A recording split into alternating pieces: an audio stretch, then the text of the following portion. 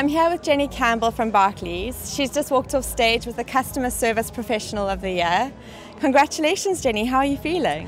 I'm feeling absolutely ecstatic, so happy. It's an amazing achievement. Can't congratulate enough the management team and the colleagues I've worked with to get me here. So it's just a phenomenal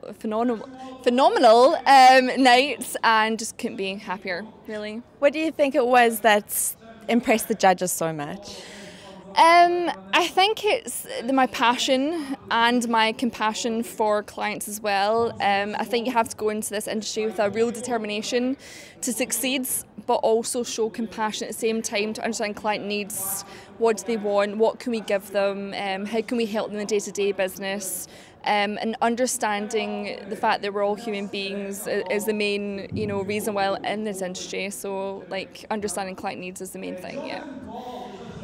So what do you think is next for you in your career? That I'm not too sure of. My background is marketing, so perhaps maybe in the next 5 years I would consider going to that side of things with Barclays.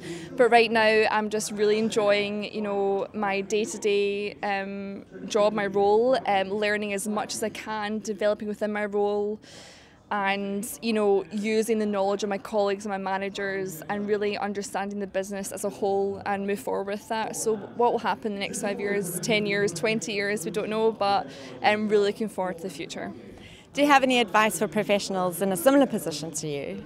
Yeah, it's passion. It's without a doubt. If you don't go into a job that you love doing and you're really passionate about, you want to do its best, you love going to your role on a daily basis. I love my role. I love my colleagues. I love the clients that I work with.